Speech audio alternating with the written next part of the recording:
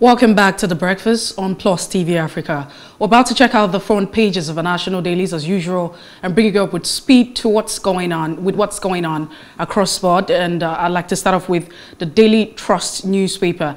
Now, hopefully we're able to connect with Femi Lawson, who will be our guest on the show this morning. We're just having some technical issues, but we hope that we're able to join up, connect with him as soon as possible. I started with the Daily Trust newspaper this morning, and the bold caption says, despite SIM-NIN linkage, that's the NIN, kidnappers, bandits still demand ransom via phones. It's a bold caption on page 3 of the Daily Trust newspaper. You also have riders. Why it isn't working, experts quoted on that. Policy effective, Pantam is quoted also. Amidst legal issues, PDP to proceed with convention. It's also another caption you find on the Daily Trust newspaper this morning. Buhari leads Nigeria's delegation to Saudi Arabia. Buhari leads Nigeria's delegation to Saudi Arabia's investment summit. That's on page 52. And 780 million naira fraud, EFCC grills ex-Senate President Ayim. That's also on page 5 of the Daily Trust newspaper this morning. Gunmen attacked Ogun Church, abduct 3 worshippers. Gunmen attack Ogun Church, abduct 3 worshippers. Another caption, and just before we move away from the Daily Trust newspaper, you have 33 states may not pay salaries as 172 billion naira deduction grounds revenue disbursement. 33 states may not pay salaries as 172 billion naira deductions ground revenue disbursement. That's also another caption on page 24 of the Daily Trust newspaper this morning. I'm sure you pick up a copy to get all of the information. All right, now let's move to the Daily Independent. It says here, impending execution of Basel III may hurt banks, as a report. Dividend payouts to be constrained for lenders with low capital. Buhari travels to Saudi Arabia for investment summit and lesser Hajj. 2023 presidency, why Tinubu won't back Osinbajo if it drops out of race. Yahya Bello can never be APC presidential candidate, says Shagay. Federal government vows to recapture all inmates who escaped in Oyo jail attack. Also, court case, convention not meant to truncate anyone's mandate, says the PDP.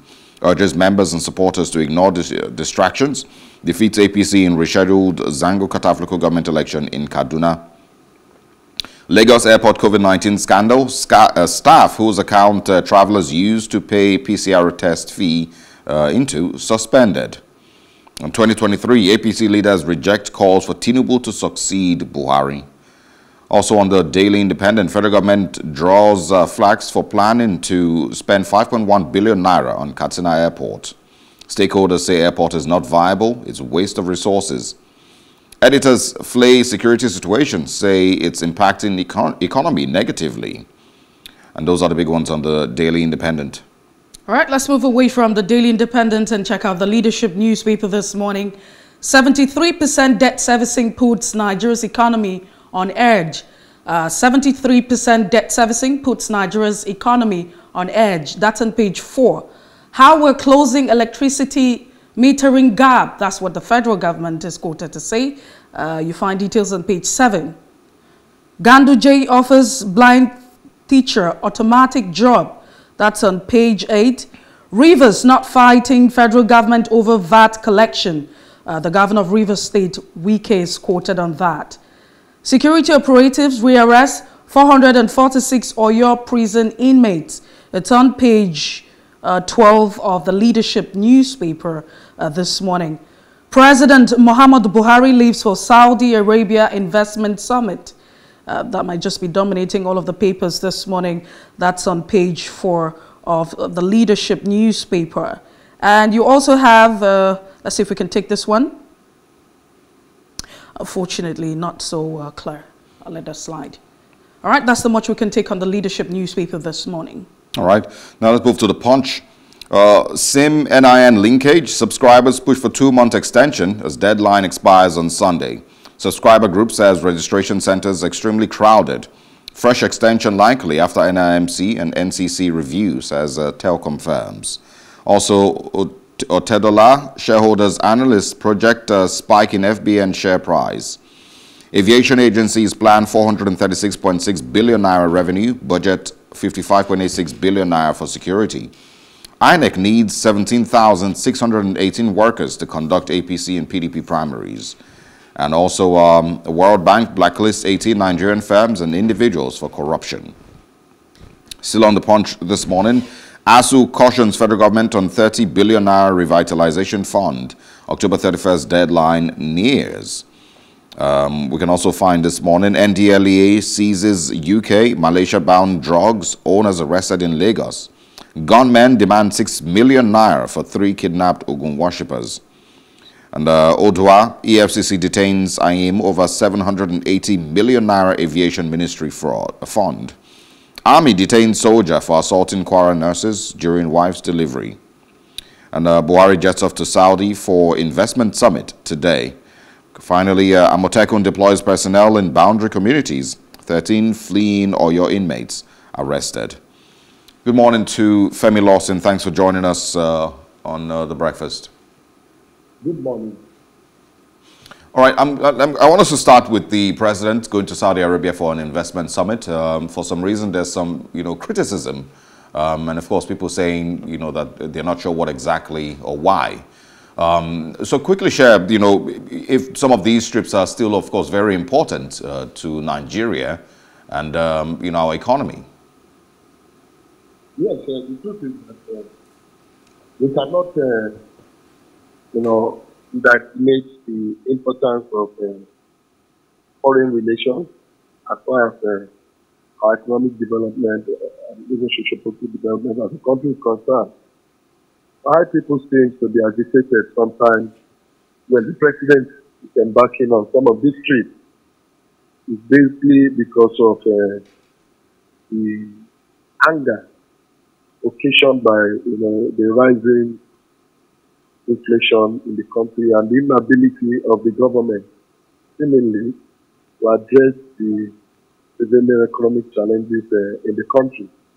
But if you look at it critically, there is nothing wrong in the president embarking on such bilateral moves to further push forward the economic prospect of the country, especially when such trips are centered around issues that can promote economic development, which is, of course, the most needed area, one of the most needed areas that this country must focus on at present. I don't think it is in any way wrong, but we must not also overlook the fact that economically at home, things are not all right. People agree that that is most times what is responsible for some expression of grievances on the part of Nigeria. Okay, let's check out the Daily Trust newspaper this morning and share your thoughts on this one. It says, despite SIM and NIN linkage, kidnappers, bandits still demand ransom via phones. So it feels like, that particular effort, the SIM linkage and the NIN registration has not yielded any result. What could be responsible? Let's share your thoughts. Well, you see, the war on terrorism and insecurity, we have often said it, is not a war of might, but a war of intelligence. Despite every effort by the government to take military action, to impose sanctions, such as registration of SIM, NIN, and the like, the truth is that, can we say that this country has been able to make any considerable progress in terms of fighting insurgency and all sort of terrorism in the country? The truth is that the country has not been able to do enough, because when we are investing more in hardware, in military infrastructure, in projects like NIN, SIM linkages, how much more is the country investing in intelligence gathering, in the war of intelligence, as far as the fight against terrorism is concerned. The truth is that there has not been any major achievement other than some of those military actions and successes in the war against insurgency. Today, people are still being kidnapped. Ransoms are being demanded, not only even in the Northwest where telecom has been shut down or there's a massive deployment of technology. What do you call it? The truth is that even down south here, people are kidnapped almost on a daily basis. Only a few days ago, like you just reported now, worshippers were kidnapped in the premises of their church, and kidnappers are now demanding ransom using the same tool of telecommunication. They are not writing letters. It tells you that it has not made as much as positive impact like the minister wanted us to believe at that point. So I think more has to be done by the country in investing on intelligence gathering rather than the other fire brigade approach of thinking it is by shutting down telecom, linking NIN and imposing fiscal sanctions that will curb terrorism. Yeah, but I mean, Femi Lawson, I'm sure that this was, the expected turnout. So it shouldn't be shocking to anyone that it hasn't achieved much with regards to security. And pretty much the same thing with shutting down telecom services in certain areas in Zamfara and Katsina and all those places. From what reports are saying, those things haven't achieved much. So why do you think we keep having these same knee-jerk reactions every now and then to seemingly, play along and look like there's action going on and achieve nothing? Well, the truth is that, every policy of government that does not engage the citizens, that does not carry the people along, is bound to fail. If you look at the initiative behind the imposition of the linking of NIN at the same time and every other policies of this government, you will realize that they come with such a fire brigade approach. They come like military fears. The minister just wakes up tomorrow and says, no, as from tomorrow you must begin to register your SIM with your NIN. A government that does not engage citizens, there's nowhere where the minister or the president can be seen to have engaged the media, the civil society, the religious organization, to mobilize them ahead of this policy. You can't, it is not enough to just wake up and decree a policy as if you are in a military, era, and expect cooperation as much as needed on the part of the citizens. What you are seeing is the fact that the citizens are not enthusiastic about supporting government efforts, even though in the overall interest, we have one or two other things to benefit. Because I am convinced that the more we can do on, getting the identity of mobile phone users or national identity of our citizens is very important. But such policies must be people-centered. Such policies are easier when it is driven with the cooperation of the citizens. But the way this government and the operatives have been, embarking on these policies, they act oftentimes as if they are dictating to school children. They act oftentimes as if they are the boss, and we are the employees. Whereas they are the employees of the Nigerian people. So they must always give that honor and respect. So the people who are taking or who are embarking on any policy, without that, you continue to see sabotage, and all these kind of, consequences that have trade the SIM-NIN measure and other issues around intelligence gathering in the war against insurgency in the country. It's very, very unfortunate. Yeah, and apologies for dragging on for so long with this one, but I think it's an important conversation, in looking at the bigger picture, because we are 6 years down the line with the current government. We've seen numerous, a couple of these policies every now and then. Every month there's a new law, a new policy by either the CBN or the Minister of Digital Economy. Many of these policies have come up in the last 6 years, but Femi Lawson, would you say that we've achieved much in the last 6 years as a nation And what would this then tell you of the ideas that have come with this government with regards moving Nigeria forward? Well, you see, we can continue to assume, especially when operatives of the government roll out statistics that are not backed by any physical reality on the basis of what the government has been able to achieve. The truth is that if you look at what were the cardinal promises of the government when coming on board in 2015, President Buhari came on the premise of anti-corruption, security, and economy. And we, in all fairness, see that our country is more secured than it was in 2015. And we sincerely say that the war against corruption and we want a reasonable extent when you look at the caliber of corrupt individuals and practices that are currently taking place under this government. Can we say that our economy has improved more than it was in 2015? So when people begin to give pass marks and assess themselves as haven't made any progress in the last 6 years, I am not one of those who want to easily agree. Good, we cannot but agree that there are certain areas that the government has been able to make progress, especially when you look at the intervention in some of our critical infrastructure, like rail lines and some other critical infrastructures, which the administration of President Buhari has been able to take to another level.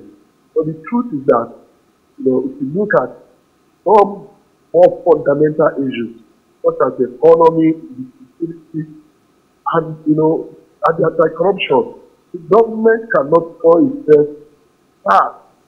The truth is that if we have not really gone backward beyond 2050, we have not really made any considerable progress. All right, let's also look at another headline and see if we can share your thoughts on this one. Still on the Daily Trust newspaper. 33 states may not pay salaries as 172 billion naira deduction grounds revenue disbursement. What do you make of this, especially at the time where states are expected to be self-sufficient? There is no way states can be self-sufficient under a filibuster democracy that we are currently operating. We have continued, to discuss this, even on your platform here, that if we get a point, now we are at the point of borrowing money to pay salaries and all sort of ridiculous expenses to service the lifestyle of our politicians and the like. But it may get to a point where there may even be nothing to borrow again if something fundamental is not done. It is unheard of that a country so endowed like that, and our state as endowed in both human and natural resources, and now at the point of not being able to pay ordinary salaries. Salaries should be the least of responsibilities of any serious state. You have critical infrastructure, we have healthcare, you have, all sort of priorities that this state must embark upon. But today, salary has become a major issue, becoming the most capital intensive that they cannot even pay. It tells you that the system as presently being practiced is not working. And every time we say this, these people are not willing to desist from this culture of filibuster democracy that takes our governors to Abuja every month and tapping and to get allocations to run their state. What will it cost us to really go back to the part of true federalism that empowers our state to explore their natural and mineral resources, to explore their own potential, and begin to be economically prosperous? When you have states that are so endowed, but are not viable enough to even pay salaries, then you should know that something is wrong. So beyond all this rhetoric, beyond all this lamentation, by the federal government at this stage, I think they should sit down and sincerely look for a way out of this culture of waiting for allocations to be shared at the end of every 30 days. This is ridiculous. All right. On the Daily Independent, there's something here that says 2023 presidency, why Tinubu won't back Osinbajo if he drops out of race. And it also says, yeah, Bello can never be APC presidential candidate. Quickly share your views on the Tinubu backing the vice president if it gets to that. Whoever will become the candidate of the APC for the 2023 presidential election will ultimately be decided by the party who is candidate. But the truth is that, in politics, it's not, you can really not predict what can happen in the next minute. The truth is that it is within the right, even constitutionally, of President Osinbajo to think, if you so desire to contest for the presidential, even though at least it has been made known, likewise Osarogie Tinubu. But considering the political relationship between the two and how far they have come, as father and son politically, as they usually say, I think that will not be too difficult. And it will not necessarily be subject to the division of outsiders, especially those outside the Bola Tinubu political family, who is going to fly the ticket of the party among the two of them. If they so decide to go into the race together, I don't think it will be too difficult, considering where they are, how far they have come together, and the fact that both men have the right, even though one may be competent more than the other, but both men have the right to vie for the position. I think the machinery of their political family is strong enough to the extent that they have been able to produce somebody like President Osinbajo as the vice president. So determining who runs among the two of them, I don't think will be subject to the assumption of most of us who are outsiders or those who are not even from their political family. All right, let's quickly check out the leadership newspaper this morning. There's a caption that's quite interesting. 73% debt servicing puts Nigeria's economy on edge. 73% debt servicing puts Nigeria's economy on edge. Let's share your thoughts on this. It's a worrisome trend, and it is the peak, of what we expect as a misfortune to the economic process of the country and our capacity to develop other areas that are critical to nation's development. Every year, we build our budget on external borrowing, then we return subsequent years to use our earnings to service this borrowing at such an alarming rate. This should really give us serious concerns as Nigeria. I have seen a lot of people try to justify the fact that the country is viable, they are credit-worthy, this and that. But the truth is that for how long shall we continue to use a greater percentage of our annual spending to service debt? Many of these debts today cannot be traced to any fundamental development as far as the nation is concerned, other than what we have used to service the lifestyle of individuals and the political elite. So we should really be concerned about what the future holds, particularly for the younger generation, who these debts are not going to be left behind for. This should call for serious concern, and it should call for an urgent review, of our policies, especially how much more we have to continue to borrow to service our annual budget. It's unfortunate and unfair. Okay, and of course, I think we can just wrap up with the conversation on the primaries and INEC's preparedness for the elections also in Anambra. It says on the Punch, INEC needs 17,618 workers to conduct APC and PDP primaries. So share your views on that one, and also talk about the preparations for the Anambra State governorship elections. INEC under Professor Mahmoud Yakub has been doing a lot of tremendous progress. and it has continued to show commitment to ensuring, that the institution of democracy is further strengthened.